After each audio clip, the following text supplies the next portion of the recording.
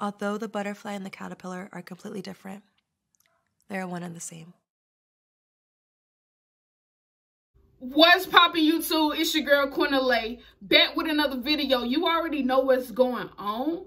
What's today, y'all? What's today? What day of the week is it? You already know because it's Friday. It's Friday. Get into it! It's Friday. Why? If you didn't know, I said it one more time. It's freaking Friday. This is my favorite day of the week. I try to be happy all the time on Fridays because Fridays is my favorite day of the week. I just feel different when Friday hit. You know what I'm saying? I be motivated and everything when Friday comes. So Friday is my favorite day of the week. And I know I said that about 100 million times and you like, shut the hell up, but I'm still gonna say it. It's Friday, it's Friday. Gotta get down on Friday. All right, y'all, but that's all I really gotta say. So you read the title of my video. I'll be doing my Monday Night Raw review for the women division. The men, I don't know. I just be more into the women division lately because, man, the women division came a long way. It really did. You know what I'm saying? Like, I only used to be about the men because the women weren't even pushing no pressure. So now the women is actually pushing pressure and you can get really into it. So that's why I'm in tune with it. And I'm a girl, I'm a female, so of course I want to see the women go up to the top, you feel me, elevate. But that's all I really gotta say. Like, subscribe to my channel, hit that notification bell to be notified when this girl first upload, because I know you do, no cap, you want to see me on your channel. I mean, not on your channel, how they gonna see them? Anyways, well, kind of true, no. Girl, okay, I know you want to see this face and me talk, so please hit that notification button. Also follow me on my social media. My Instagram will be down below, so follow me on there. Show your love and support to my pictures, and we can talk about any wrestling you want to talk about, period. But y'all, before I get into the video, I know this intro's probably long as hell, but you still here, so that's a good sign. So before I get into this video, I want to read a quote. So the quote of the day, this the quote of the day, y'all. The quote of the day. Instead of trying to build a brick wall, lay a brick every day. Eventually, you will look up and you will have a brick wall. So that quote really means that, you know what I'm saying? Like, no matter what your goal is, keep going at it piece by piece, and eventually you will have what you want. So just keep going at it, keep staying motivated and stuff like that. And rest in peace to Nip, because I think this was a Nipsey Hussle quote. You know what I'm saying? He was wise, and I love hearing everything he be speaking on. And, you know, I'm going to keep it OG and I'm going to keep it real. I wasn't really into him like that before, but it's sad to say, like, but to see him, like, go back and watch, like, how he was and how his intellect was and how his mindset was, it's unbelievable. So shout out to him for giving some intelligence and some knowledge for me, you feel me? I love his quotes. So that's all I really gotta say, though. Let's dive into it. Happy Friday. Let's go. Monday Night Raw for the women review. Let's go. All right, y'all. So Monday Night Raw for the women. Let's start. We're gonna start with Bianca Belair. Bianca Belair, Ruby Riott, Peyton Royce.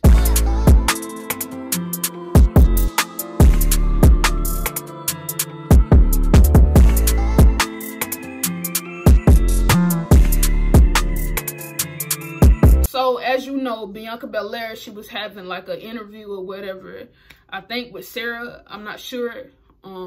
But you know, Peyton Royce pops up, you know, she a little irritating. You know how mosquito keep coming back, you know what I'm saying? Like, damn, get off my neck, like, for real, like, she keep coming back, messing with folks, talking shit to folks, you feel me? That's how she was. So she keep coming back. Bianca Belair like, girl, get up out my face. Because, you know, we don't play. You know what I'm saying? We don't play. And you sure know the EST don't play. You know what I'm saying? Like, what you want? So she was talking her shit to Bianca Belair. All of a sudden, you already know, Ruby Riott popped up. And Ruby Riott was saying whatever she was saying to her. Just cooking her up, basically. That means roasting her. She was like, so where your partner at? Where your partner at? Where Billy at? And I absolutely agree. You just was talking about Ruby Riott and Liv Morgan's situation and not having a partner like weeks ago. But you see how karma worked? Now your partner absent. Where she at? Where Billy at? Where Billy? Where she at? And then, you know what I'm saying, Ruby Riott was just mocking her, just messing with her. She was like, hello, mate. I couldn't even say it like them. Hello. Hello, mate. Hello. Hey, that would happen. Fast forward. Peyton Royce gonna try to tell Bianca Belair. And I'm like, you talking to Bianca Belair? You really gonna sit there and talk to her like that? Talking about, you need to talk less and think more. Girl. What you was doing, what you and Billy be doing, y'all the main ones that be talking and don't think at all. Like, y'all talk before you think. Then she said, yeah, you need to talk before you, you need to talk less and think more to Bianca Belair. Bianca Belair just sitting out there like, who you talking to? I'm the ENT, for real. I'm from Knoxville. Give you the ad whooping for real. And then she said she need to talk less, think more, or she gonna end up like the trash Liv Morgan. You sat up there and called Liv trash? Now, you know what I'm saying? I'm not one. She really called Liv Morgan trash. You better be lucky. You better be lucky. She ain't there. You feel me? Speaking on her name like that. But you already know Ruby handled it. Ruby handled it. She whooped up in her face. She was like, what's up? Like, she wasn't playing. Ruby Riott wasn't even playing with the girl. Like, she wasn't really playing with you. That trash, Liv Morgan. Oh, say her name again. Say her name again. Okay. She wanted the smoke. She got up all in your face. She wanted that heat. She wanted that pressure. She wanted it. She wanted the smoke. And they got all in each other's face, Peyton and Ruby, right? And Bianca Belair got in between and she was like, hold up. She said, but I like this. I already know, you know what I'm saying? Because she liked the heat between each other, the two, you know what I'm saying? Because they already had a match coming up anyway. So she liked the heat. But she looked at Peyton somewhat. She looked at Peyton and said what she said to Peyton. She said, I hope Billy watching because this ass whooping you about to get. Well, she didn't really curse, but she said, but you know what I mean. She said, you know, this ass whooping you about to get is going to be defined as iconic. When she did that, I had to laugh one time. Yeah, I'm going to play Bianca Belair saying that in the next clip. Oh, in a way that only can be described as iconic.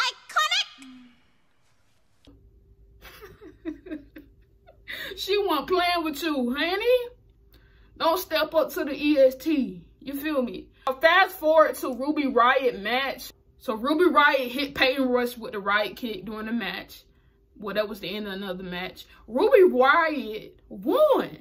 Ruby Riott won. No cap. This was really crazy.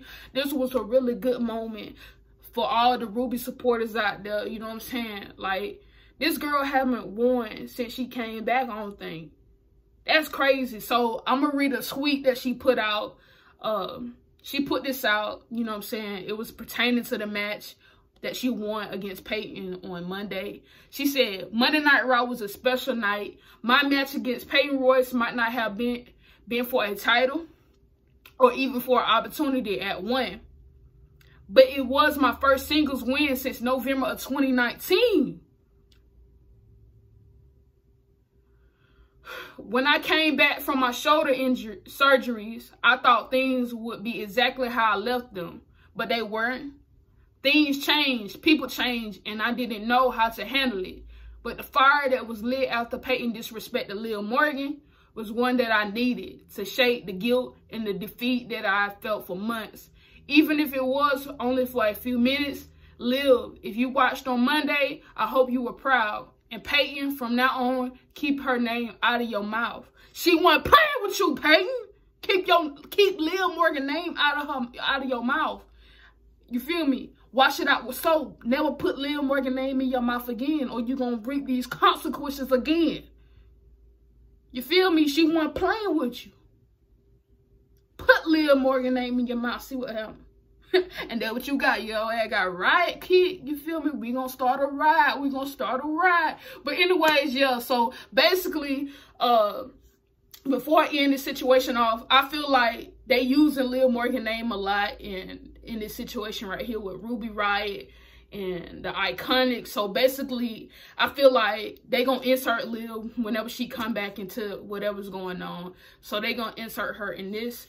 And we're going to see what's going to happen next with it. But I miss Liv Morgan. I really had high hopes for Liv Morgan. I still support Liv Morgan. She's one of my favorites. So hopefully she come back and she start doing well.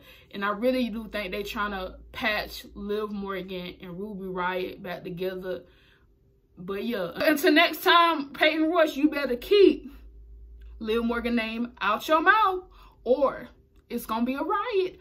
Period.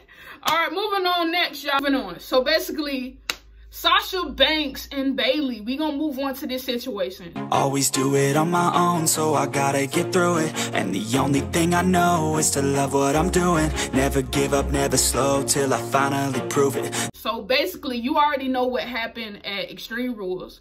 So the way Sasha Banks won was really not a win per se, because Bayley wasn't the referee, and she took off the referee shirt or whatever and put it on her.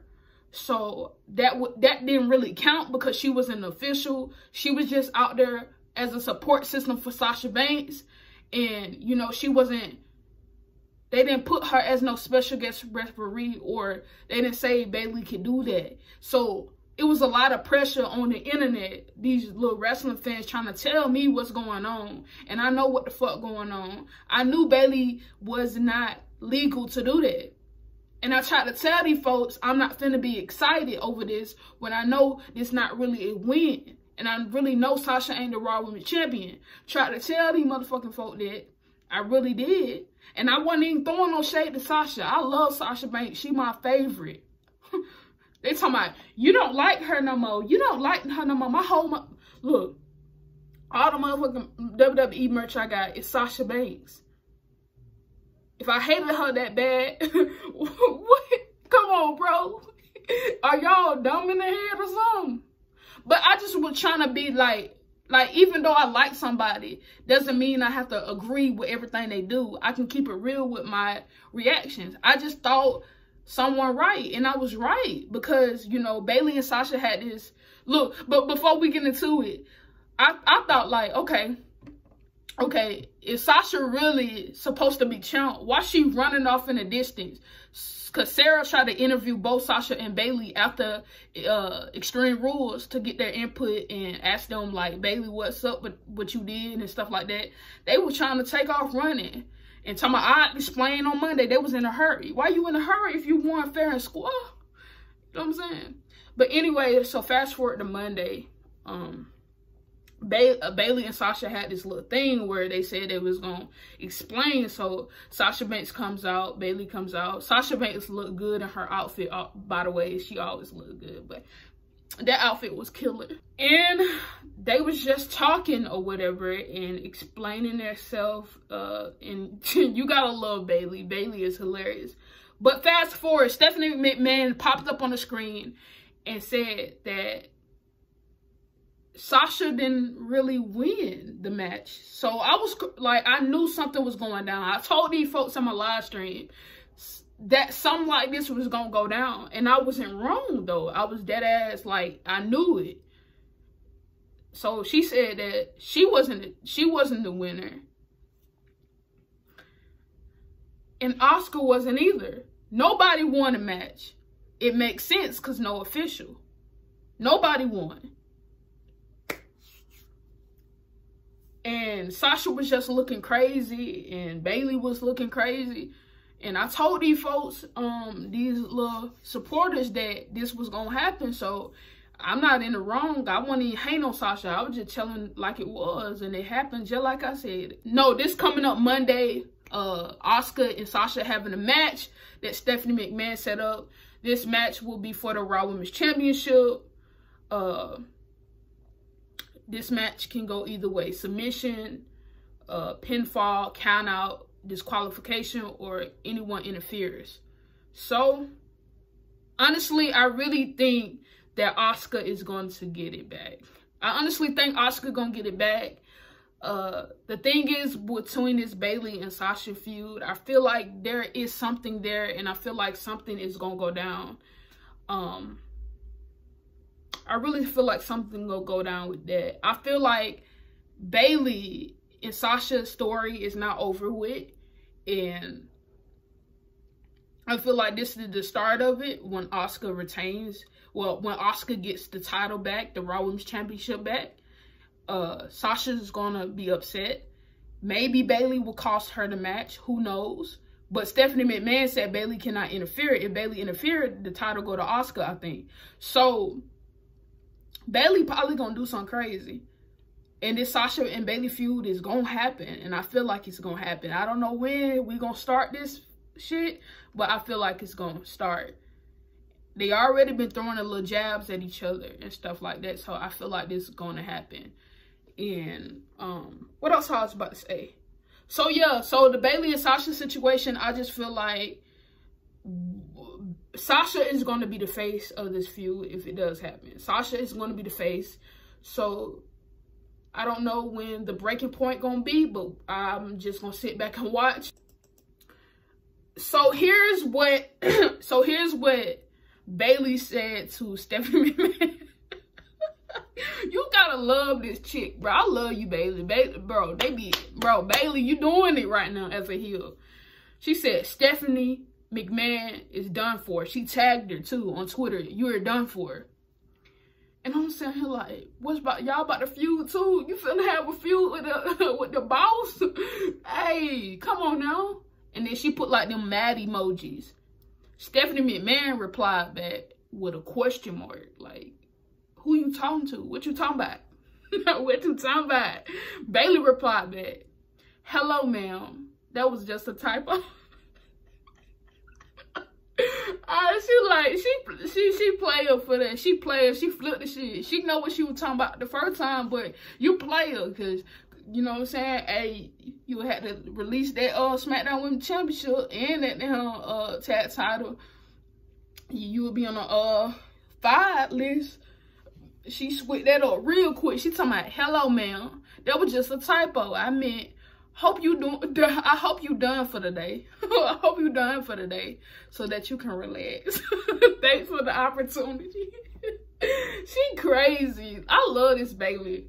I don't know what got into you and what kicked this off, but whatever kicked this off need to stay like this, because you crazy and I love it. You know what I'm saying? My mama even be looking at it and I be showing her bits and pieces of what Bayley be doing, and Bayley be hilarious. I love Bayley. Ding dong, hello. Yo, we gonna talk about Kairi Sane. So shout out to Kairi Sane. Thank you, Kairi. You know, Bayley and Kairi Sane had a match. This supposedly was Kairi Sane's final match. And she picked up the win. This was a very good match though. Like, I really liked it in this match. You know what I'm saying? This match was really good. So all I just want to say is thank you to Kairi Sane. And I put a little video clip together of Kairi Sane, and yeah, I'll put some little clips together of that. But yeah, Kairi Sane won with a roll up, you know, to Bayley. I really thought she was gonna win with the little elbow, but she really didn't win with the elbow. She did win with a roll up. But shout out to Kairi Sane and her last match and stuff like that. And I wished her the best wherever she's going. And I think she's going back to Japan to be with her husband. That's the rumor I heard. And so yeah, that's all I wanted to say. I just wanted to say a thank you to Kairi, and that's all.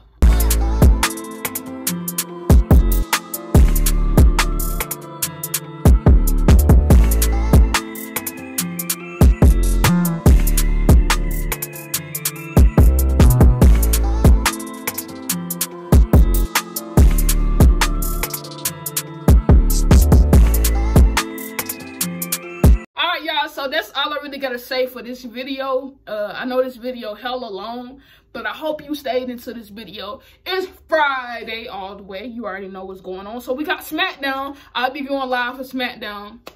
And any other videos you want to talk about, any other video ideas you got for me, I'll do them. We just gonna see what's gonna kick off on SmackDown. You know, we got Bayley on there and we got Sasha, so we're gonna see what's going down. But that's all I really gotta say. I hope you like this video. Like, comment, and subscribe. Hit that notification bell, and I'm out of here. Peace.